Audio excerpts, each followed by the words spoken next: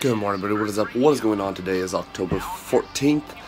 I only know that because today is Ross's birthday. I already said happy birthday last night because I got to bed early and this morning already. So, got that. It looks nice out, but it's not nice out. It's 46 degrees. It's freezing. Well, actually, it's not freezing. Freezing is technically 32 degrees. Science.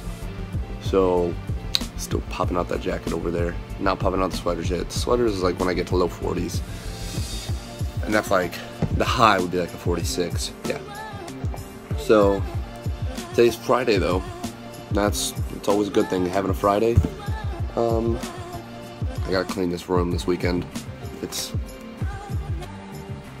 huge mess. Look how nice that looks. Yeah, it's cold out.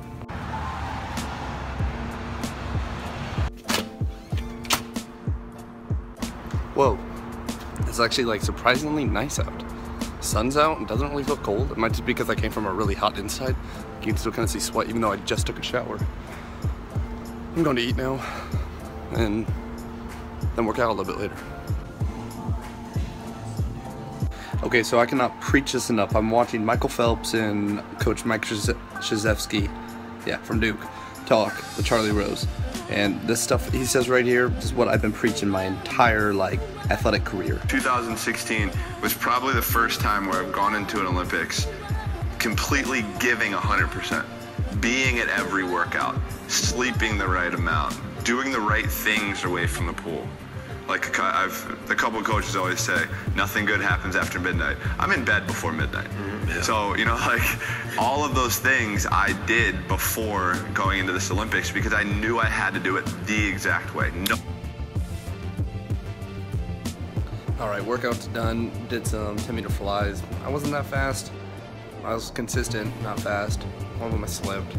I'm just chilling right now, getting some ice. Wait, can we go back? My screen was spazzed out. I'm tired. I'm gonna go get some food.